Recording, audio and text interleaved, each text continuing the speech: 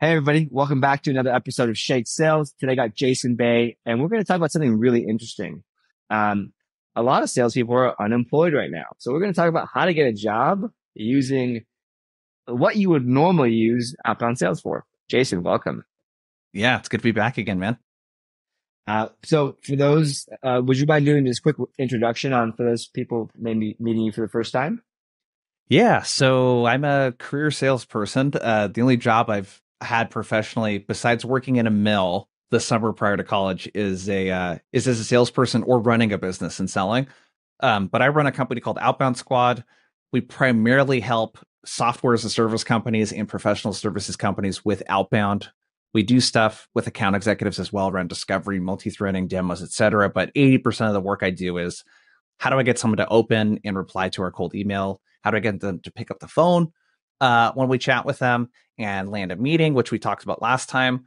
And then what I've been talking about a lot lately in the last, I would say, probably since COVID, honestly, because the job market's been kind of shaky, especially in tech, is how do we use outbound to get a job? And that's what we're going to be talking about today. But yeah, super excited to be here again.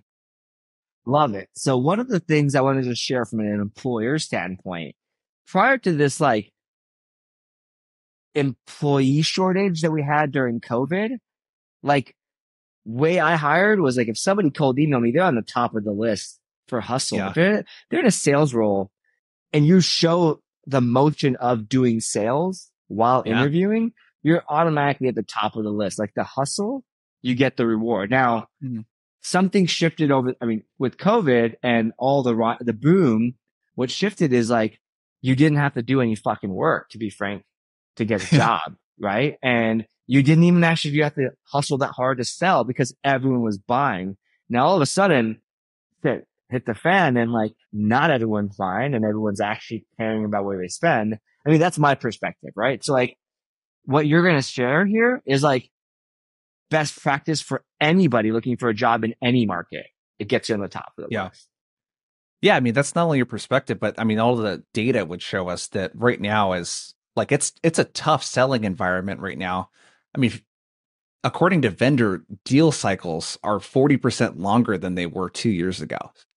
So people are just like much more careful about the software that they bring in, the amount of money that they spend on it, who needs to approve it. And when stuff like that happens, the job market tends to shrink a little bit too. And there's less positions open. So standing out is it's super important. Yeah, absolutely. And and folks, even on the like business side have like they've killed whole go to market motions. Like, I've Yep. seen companies where like, oh, we're just not going to do SMB anymore. It's just, Mm-hmm. it was sales was working, but this whole division was like not profitable or not the best economic sense for the business long term. So like, we're killing it. Like Yep. 75 reps laid off right there, even though they're hitting their Yeah. numbers. That's the toughest part is because I've worked with a lot of SDRs to help them get jobs as account executives because they hung around at their company with the promise of being, promoted to an AE. They're hitting 125% of quota and then they get laid off because of the situation that you just talked about. This Yeah. business unit is just getting crushed, Yeah. which is And like it a really unfortunate stopped. position to be in, Yeah. right? You're crushing quota, you're doing really good, you're about to get promoted to AE, and then you basically get laid off due to circumstances like completely outside of your control. And I've been on the other end of that, and I had to lay off my whole team back when I had a job like Yeah. 15 years ago. I had to lay off Yeah. my whole team and they were crushing it. I'm like, this sucks. Like, Oh and God. I'm like, I Yeah. never want to be on that side again. And, Yeah. uh, I think I was like in my 20s then. So I was kind of like, Yeah. I'm never being in this again. And now with like, shrinking economy and buying, I'm like, well, don't have an option. I understand why this decision was made. So my goal Yeah. was like never be in that position. But anyways, let's talk about enough about me. Who cares about that? What do you do? What's like the steps? How would you go about doing this? Yeah, so I think we should dispel some myths. Can't say that word today. First, so I think there's a common myth that if I'm an SDR, I cannot get an account executive job. Like I can't get hired as an account executive unless I've been an account executive. There's a common myth that I can't get into tech if I've never sold tech before. And there's also this common myth that I should just follow the process and submit applications. All of those are completely false. Like you don't need to do any of those things or follow any of that sort of general advice. I've worked with literally dozens of reps in the last couple of years, and also helped my wife with this process too. She used this process to get a job as an account executive with no experience, didn't leverage me for introductions. And she also got hired as an account executive cold calling into the sales leaders at Zendesk. Again, no help from me with introductions or anything. Wow. So I think the first place to get started is just like you would with selling, it's your ICP. And instead of ideal client profile, it's your ideal job profile. So you really need to think about, instead of filling out hundreds of applications or dozens of applications and doing spray and pray, how do I get really focused on the 5 to 10 jobs that I really, really want and then go really deep in those? So what I want you to be thinking about is RepView and Glassdoor are two really good tools for this. You need to think about what do you like about your current job and what don't you like about sales jobs that you've had. And that's everything from org size, the level of product market fit at the company. Maybe it's the level of control that they exert over how you do your job. There's a lot of different things. Maybe it's pay. So kind of think about what are the really important things that you can look for. And RepView is a great place where you can literally sign up and create an account for free and you can see reviews. I wouldn't reach out to get a job at a company if they don't have a RepView account in software. So like go to RepView and I can search for companies by quota attainment, how much people get paid, ratings on the company. Glassdoor I've also found to be very accurate too. So Glassdoor is going to give you a pretty real perspective of what people actually think of that company. So ideal job profiles first. And the output of this is I want to have 5 to 10 jobs that I really, really want. They don't even need to have open positions, by the way. Mm-hmm. A lot of companies will hire and they'll make room for someone that's really talented. And you also don't know if someone's on a PIP or something like that and you need to replace people as well. So that'd be step number 1. Targeting. Ideal job profile.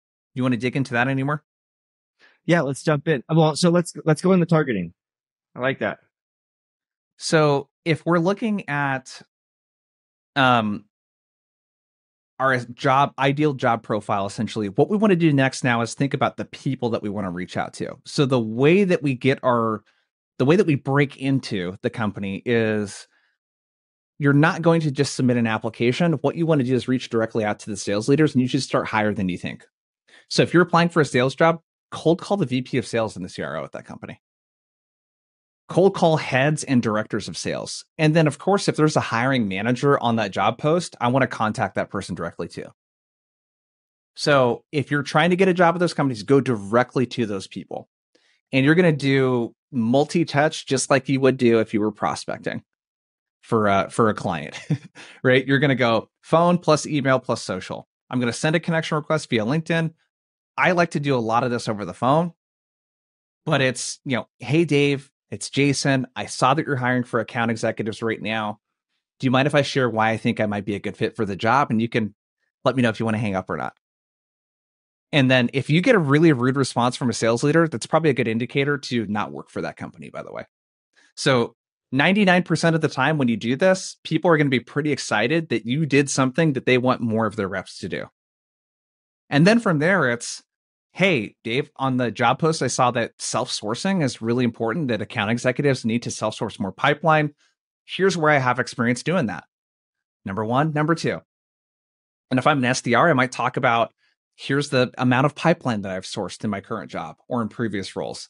Here's how I've done that. And then I'm just going to ask, how did I do? Love it. Love it. So, and go ahead. A quick question for you. Okay. So on this, I want to dig in. So, multi-touch makes sense.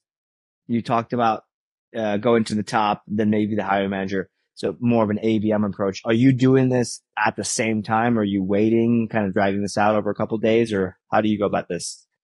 I'm going to reach out to all of the people at once. So I'm going to go account based. There's probably 4 or 5 people that I want to reach out to at that company. I'm going to reach out to them all at once. And what I would think about, so I'll give you a couple things to look for. if it's a sales executive, they probably have recommendations on their LinkedIn profile from reps that have worked with them. That's like a great thing to mention in your outreach, whether it's via LinkedIn, whether it's via email, phone. Hey, Dave, I saw one of your reps from a couple years ago. Susan left you a really great review. You just seem like a really great sales leader. And I was giving you a call because I noticed you're hiring account executives right now. Would love to put my name in the hat. Can I share why I think I might be a good fit for the position? You can let me know if you want to hang up or not. Have a little bit of fun with it, right? Yeah. So yeah, be super specific. And then I also, yes, let's reach out to all of those people at once.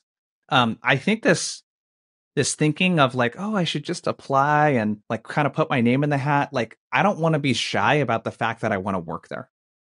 No different than I don't want to be shy about the fact I want to meet with the people at this company. I'm not going to be shy about that. Makes sense. Yeah. I mean, look, this is the time to show your skill, right? You want to show enthusiasm, like be very clear what you want. And I think you've got like 30 seconds or a minute or two of the head honcho's time. You might as well go bold, right? Yeah. And from a messaging standpoint, think about this is no different than selling your product or service. It's not just don't waste all of the airtime talking about yourself. You need to say, I specifically saw that you guys sell to so and so's, or I specifically saw that in the AE position, you're looking for people that can do X, Y, and Z. Like personalize, provide context, and you're going to like get confirmation around what they care about. And then you're going to pitch them essentially on you, but you're going to do that through the context of what they said they already care about and what they're looking for in their sales hires. Gotcha. Okay. Makes sense. What are any other steps? Like, so what happens from here? Like you've got them on you've done this a couple times, assuming you got people on the phone. You just go Yep. for the ask. Yeah. The ask is a couple different things. Really, the ask would be, hey, would you mind giving me a direct intro to the hiring manager? I saw it's so and so. Like, I can send you an email. Do you mind just like bringing that person into the fold, or I can give you my email address and you can send it. So, like, I want a direct intro to the hiring manager who will then ask me to apply formally. But I want to get the blessing from a sales leader because that's going to fast track your application. And essentially, if you did a good job and the sales leader likes you, that's going to pretty much guarantee an interview opportunity. Love it. Love it. This is, so it sounds very exciting. So easy to do. Obviously you're going to get rejected. How do people deal with that rejection? Is this, how do you bounce back, I guess? I mean, and again, Yeah. we're going to go into like, how do you get rejected as a salesperson? It's like normal, right? Yeah, I would say it's a simple process, just like much of selling is, but I would say this is kind of hard to do. In the sense that it's very labor intensive to do this type of research, and you need to call and call and call a ton. So in terms of rejection, I mean, yeah, I think that outside of the mindset components of objection, it's like, hey, we can talk about not taking it personally and all that kind of stuff. I think it's like how to deal with the objections is probably the bigger part of it.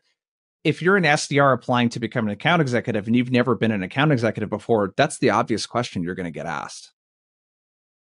Yeah. What selling experience do you have? That's the number one question they always ask. So you need to be prepared with how to actually answer that question. And you should just be really candid. Hey, Dave, most of my experience has been a sales development rep. And the reason I was applying for this is I've met the requirements at my company to become an account executive. And I was looking at your company and the opportunity looks really great. I feel like I couldn't pass it up, but I've done X, Y, and Z. I've self-sourced X amount of pipeline. The AEs have closed X amount of pipeline off of my deals. And from what I understand, this is the number one skill you're looking for in an account executive. And if you give me a chance to interview, I'm totally prepared to role play and show you how I would actually sell your solution. And that would be the other pro tip that I have is the way that you handle the objection is show them a willingness to actually do the job. So if they question that in the first interview, your lack of selling experience, you should be prepared. Like if I'm interviewing at Mailshake, I could say, hey, I'm actually prepared to have like a discovery conversation with you, like in a role play right now. If you want to do that, I want to demonstrate to you that I can sell this. Nice. So you actually have to do a bit of the research, watch a demo video, understand what to do, right? Like Yep. you can't just show up with no research and not being able to do that. Yeah, no different than if I showed up to a sales call completely unprepared. Like, so many reps do this still. Like, I Yeah. hop on sales calls where people are selling things to me. I'm like, you realize I'm a sales trainer, right? Come on. Yeah. So so do the research. Yeah, absolutely. I think the other thing too is to make it a little easier if you're applying for an account executive job and you haven't had selling experience, look for companies that don't have SDRs and only have account executives. And then also look for companies that sell SMB. SMB is typically going to be an easier account executive job to land with no prior experience than selling enterprise. Like the worst thing, honestly, even if the company accepted you, the worst thing you could do is put yourself in a situation where you're selling six-figure plus deals and you have zero sales experience. That's going to be a really tough learning curve for you. So look for something that's really transactional, that's SMB. And companies that sell SMB, typically just through the website, you can find out everything that you need to know around the problems they solve, questions you might ask in a discovery conversation, etc. Love it. Love it. I think any last tips or anything else that you haven't shared that think would be helpful? I think those are it. This is mostly a mindset thing. I find so many reps are resistant to cold calling the sales execs at the places they want to get jobs at. And this is the number one way to stick out and impress them. So it's really the mindset. You got to get over this, like, I'm bugging them and, they told me to just apply through the application. Like, don't do that. That is like a 1 in 200 or 300 chance versus 1 in 10 chances, 1 in 5 chances of getting hired, and go straight account based, like you had said before. I'm going Love to it. find my favorite 5 to 10 opportunities that they will be able to hear my excitement because I'm so excited about those opportunities versus me sending out 24 applications this weekend. It's working smart, not hard, right? Yeah. What you described, looking for your 5 biggest companies, Mm-hmm. or your best opportunities, best jobs. I'm going to break this down. This is 3 hours of work you described. Okay. Hour Yep. one, find the freaking companies, right? Yep. Find their contact information and LinkedIn stuff. This is no more than an hour because it's five companies, maybe 3 to 5 people inside each one, right? Yep. Watch the freaking demo video at 2x, whatever, right? Go on YouTube and do it. Hour two is you're now figuring out what you're going to say, writing your scripts and kind of practicing, right? Hour three, you make the 5 to 10 calls you need to make, right? It is not that hard. Yep. And if you can't, the great thing, what I love about what you described here is you'll get live feedback. No more waiting for crossing your fingers and waiting for an email to come back. And or you'll get feedback saying you suck, or you'll figure that out and get better Yeah. and, and whatnot. But anyways, Jason, thanks so much. This is super helpful. Again, not rocket science, but oh my God, no one fucking does it. Like, Yeah. come on. It's crazy. I mean, Yeah. what better way, like you said, to demonstrate that you can do the job than by doing the job on the people that are hiring for it? Yeah. It's just, I find that maybe 1 in 100 salespeople that apply for jobs will do this. So it's just a super simple, straightforward way to stick out. Love it. Jason, this is hopefully this is game changer and you get calls. The world just more hiring managers and VPs of whatever get calls and this works. And I have to say, this is a strategy, even if you're not in sales, whatever freaking job, whatever role you're in, it works because I would say it even works better in like marketing, product. I think it works best in tech, but like it works across the board. If you're in product, I guarantee you 0 people are doing this. You are one of one. Yep. In marketing, maybe you're one of 2. In sales, you might be one of 5, but like it's still a very small number of people that are leveraging this tactic or approach. Anyways, Jason, where can people go to follow along, learn more, hire you guys? Outboundsquad.com. So there's a hub there. We got tons of free resources. I post daily on LinkedIn. We got a podcast called Outbound Squad. And then we have training services for companies as well there. So if you're a sales leader listening to this and you want help applying some of the outbound stuff, that we've talked about, outboundsquad.com is the best place to do that. Love it. Thanks, Jason.